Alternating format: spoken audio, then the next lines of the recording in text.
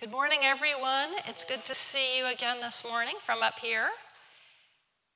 We've started a new sermon series for this month, and it's called The Season of Harvest.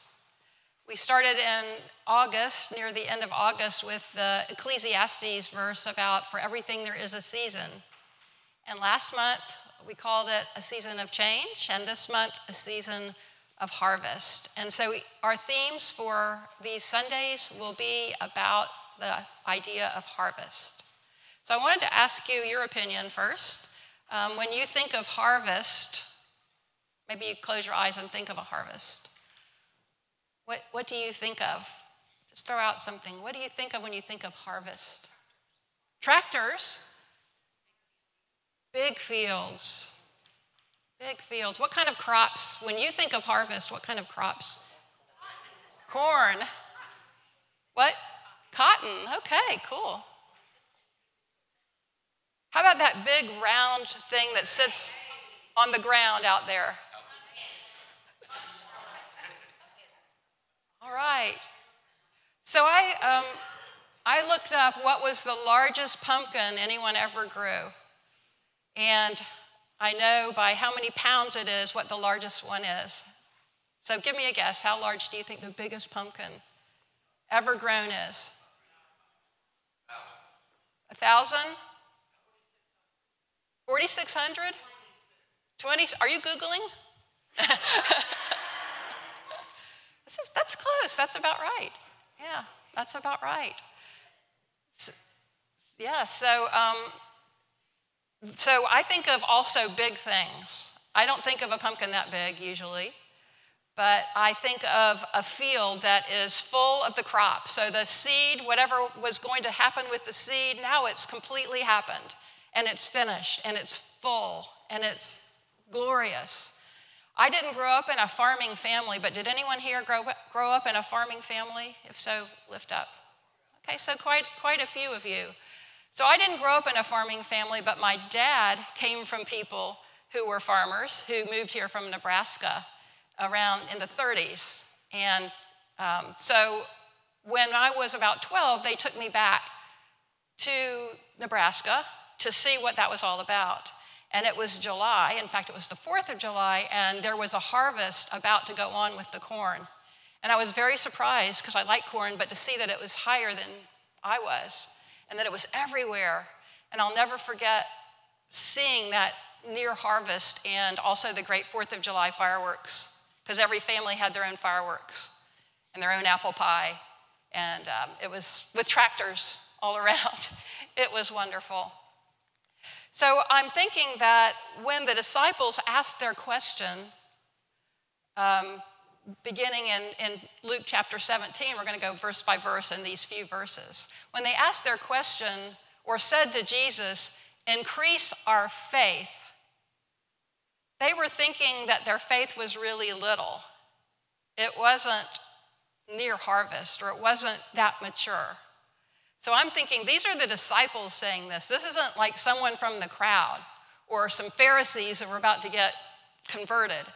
This is Jesus' disciples, and Luke 17 is really far along in them knowing him, really far along in their ministry together. They've watched him do stuff. They've done stuff themselves, including healing people. They have heard everything he had to say. They've watched how he worked tirelessly to love people and help people. They should know everything. They should be ready for their seed to have grown into harvest. They should be ready to graduate, right? They should be the smartest, best, most faithful people. So as this scripture starts out, it says, "Jesus, increase our faith." So it might help to know what they were talking about right before that when they said that. Well, right before that, Jesus was telling them they had to forgive their brother or sister 7 times 7 or 70 times 7. They were like, how many times do we have to forgive them? If somebody we are with, and one of our colleagues, one of our brothers or sisters messes up, do we forgive them 1 time? We give them 1 more chance? 2 times? Jesus says no. Like, the number of times really means an infinite number of times. That's when they said, increase our faith. So it kind of makes sense. Increase our faith. So Jesus replied, if you had faith the size of a mustard seed. So the video that's recording this sermon didn't get to look down into the cup of mustard seeds, but you all could probably see, or you already know, that mustard seeds are, if it dropped on this floor, it would be hard to find it. I'd have to get down on my hands and knees and maybe turn my phone into a flashlight to find it, because they're really, really small. And back in the day of Jesus' time, I kind of looked it up and found out that this was a common saying, that mustard seeds had a reputation for being really small. If you wanted to talk about something that was small, talk about a mustard seed. That's what people would talk about. It's like another word for something really small. So he says, if you have faith the size of a mustard seed, and we're all maybe thinking about the other time he talked about the mustard seed, which was actually 2 other times. One time he said, if you have faith the size of a mustard seed, you could move a mountain. Okay? And another time he said, the kingdom of God is like a mustard seed. It's the littlest of seeds. And then it grows and grows and grows into one of the biggest of trees, and birds nest in its branches, giving us an idea that the kingdom of God starts small, but it grows and it's everywhere. Well, this time Jesus is going to say something else about mustard seeds, something different in Luke. So Jesus must have talked about mustard seeds a lot, and each gospel writer recorded a little bit of that. So Jesus is going to say, if you had faith the size of a mustard seed, you could say to this mulberry tree, be uprooted and planted in the sea, and it would obey you. So there's a metaphor I don't think of every day. A mulberry tree is a pretty big tree, maybe 60 feet tall. It's got real big, wide branches. It's great for shade. It probably also has birds nesting in its branches. So if you had faith the size of a mustard seed, you could tell a tree like that has a huge root system, by the way, to get out of the ground and to not only be thrown in the sea, but it be planted in the sea. Now, I want you to let that sit with you for a minute. Does anything sound more ridiculous than that? Has anyone wanted to uproot a large tree and plant it in the ocean? I don't see anybody nodding. I see people looking at me with glazed eyes. No, no. So I think that the fact that this sounds ridiculous is part of the magnitude of what Jesus is trying to say here. If you had faith that small, even that much, like you don't understand about faith, it's not about how big, it's about faith itself. If you have faith itself, you need to understand and realize and believe that you can do impossible things. You can do things that no one could ever expect you to do. And he's using an example so outrageous that no one would do and that couldn't even be done. I wonder how many tractors it would take and ropes to pull a mulberry tree out. And then what truck you would take to put it over into the Atlantic Ocean and plant it, and how you would accomplish that. So I'm thinking what Jesus is saying is if you had any kind of faith, because you're not understanding what faith is, you could do like Moses did. Remember, Moses was told by God, I'm going to get the people out of Egypt, and I want you to be the main guy to help bring them out. Does that sound almost as ridiculous? Hundreds of thousands of people coming out of slavery from an empire with a lot of big chariots and weapons to bring them across the sea and into freedom? I would say it would be easier to do the mulberry tree thing than that. Think about the faith that Mary, the mother of Jesus, had. An angel comes up to you, you're just doing your thing, and says, you are going to be pregnant with the Holy Spirit. And she says, here I am, servant of the Lord. Let it be with me according to your word. Doesn't that sound a little bit more amazing than picking up a mulberry tree, getting it to the Atlantic Ocean, and putting it down? So what Jesus is trying to say to us is, you disciples, you're not really thinking about what faith is. It's not the size. It's not like some huge thing you can see. It's that gift from God, that little gift from God that inside of you is huge and can get you to do with your power from God what God wants you to do with your life, with your relationships, with that impossible, crazy thing that God wants you to do.